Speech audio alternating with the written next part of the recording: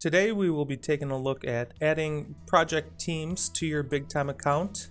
You would do so if you'd like to report or summarize an invoice by project role, set up a formalized review and approval process by project, or limit what projects your staff can see when selecting projects on their timesheet.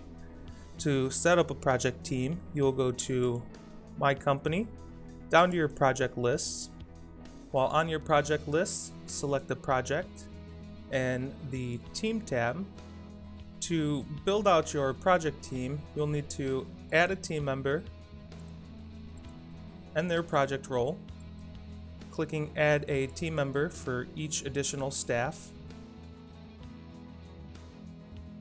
Your project role list is completely customizable within your field values in BigTime. You can report on your project role or summarize your invoice line items by project role. By assigning a team lead, you are giving this staff member review and approval authority and additional reporting over everyone else on this team.